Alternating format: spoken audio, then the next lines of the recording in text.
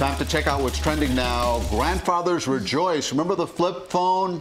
I do. I remember the brick. Well, the flip phone is making a comeback. It's not just for grandfathers. I love the flip phone. And this is not your everyday flip phone. Motorola is bringing back the Razr. The pocket-friendly phone will return in 2020 with one of its most popular features. You can snap it shut. It will be foldable and include a full touchscreen on the inside with no keypad. For now, though, this is your hold-the-heart moment. The new phone will retail for $1,500. What?